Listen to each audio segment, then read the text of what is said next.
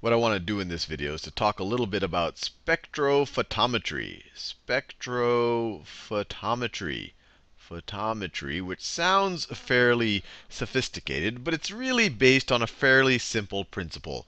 So if I have, let's say we have two solutions that contain some type of solute. So that is solution 1, and then this is solution 2. And let's just assume that our beakers have the same width. Now let's say solution, let me put it right here, number 1 and number 2. Now let's say that solution 1 has less of the solute in it. So let me make, so that's the water line right there. So this guy has less of it. Let's say it's yellow, or to our eyes it looks yellow. So this has less of it.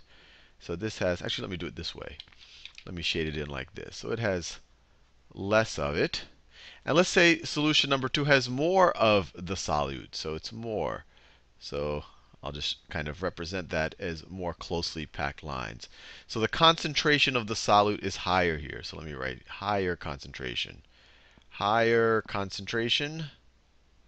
Concentration. And let's say, and this is a lower concentration.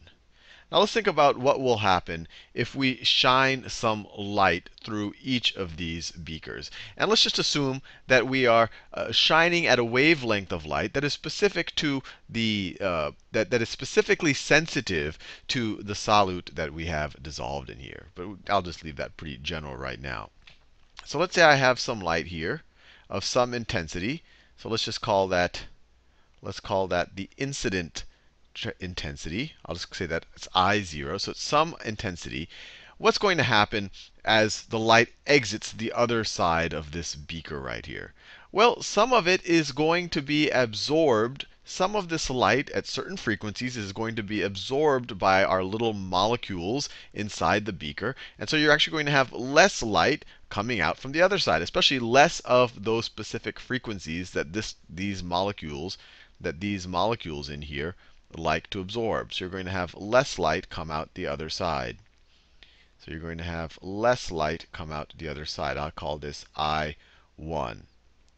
Now, in this situation, if we shine the same amount of light, so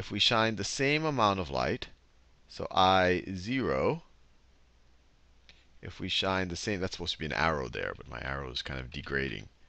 If we shined the same amount of light into this beaker, so it's the same number, that and that is the same intensity of light, what's going to happen? Well, more of those specific frequencies of light are going to be absorbed as the light travels through this beaker. It's just going to bump into more molecules because it's a higher concentration here. So the light that comes out when you have a higher concentration, I'll call that the intensity, I'll call that I2.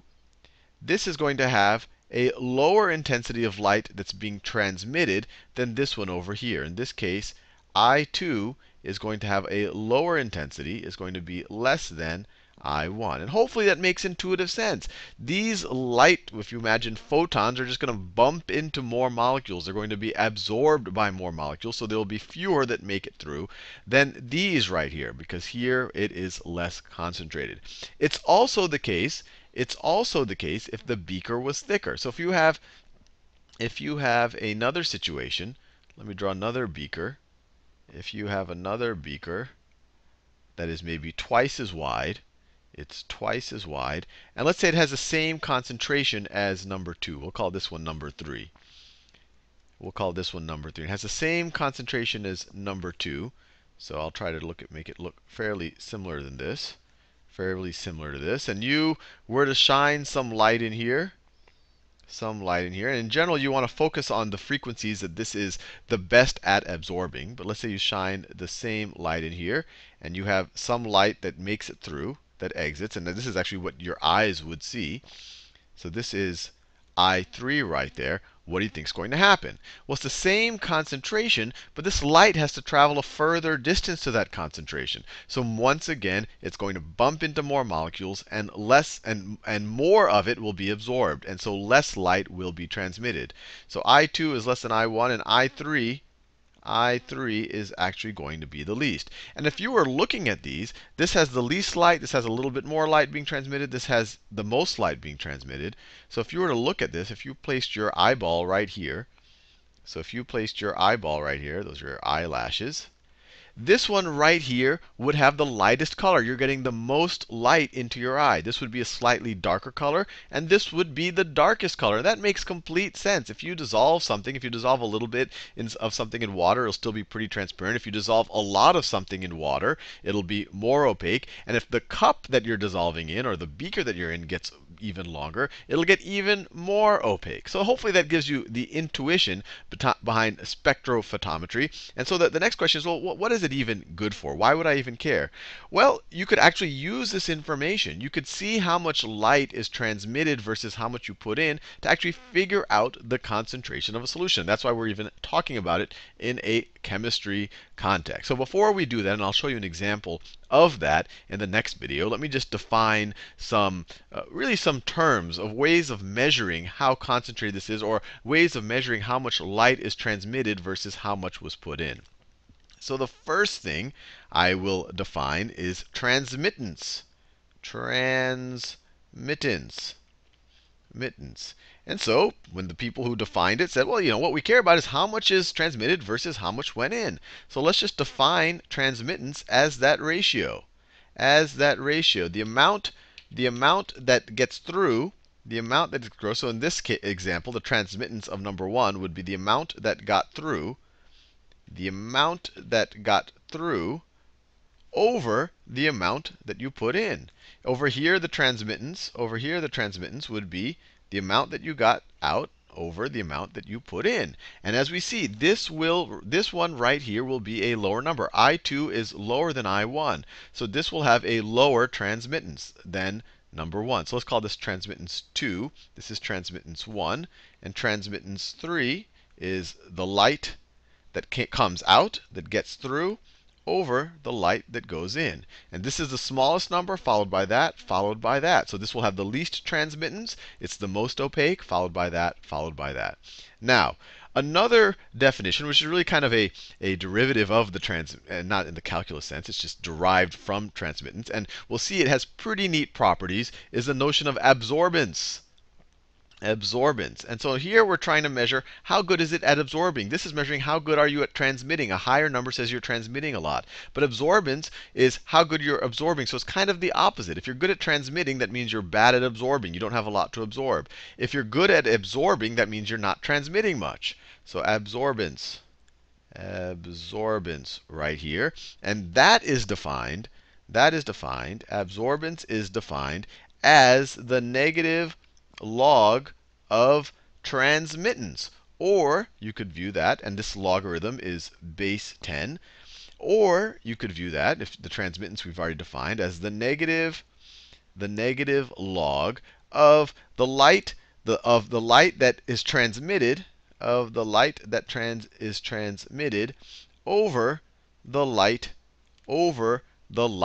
that is input. But the easiest way is the negative log of the transmittance. So if transmittance is a large number, absorbance is a small number, which makes sense. If you're transmitting a lot of light, the absorbance number is going to be very small, which means you're not absorbing that much. If transmittance is a low number, that means you're absorbing a lot. And so this will actually be a large number, and that's what the negative log gives us.